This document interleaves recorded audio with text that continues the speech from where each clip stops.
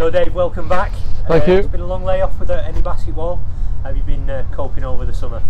Well, part of last season the coach said I needed to try and put on a bit of weight, obviously to try and match myself up with the big guys in the league. So just tried to been, dieting more, managed to put on a bit of weight, so that's good.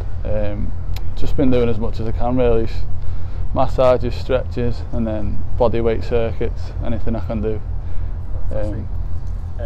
Obviously a very tough season for the Giants last season, but recruitment's been received very well by the wider basketball world. How are you feeling about our prospects next season? Yeah, obviously really excited.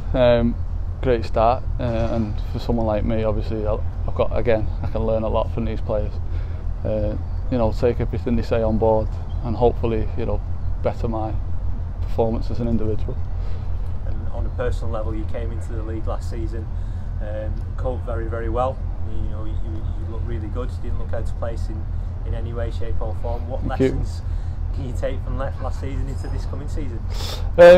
Just mainly, I think that obviously be aware of every guy on every player on the team on the court is a scorer. So remain focused and disciplined at all time, and help the team in any way that I can.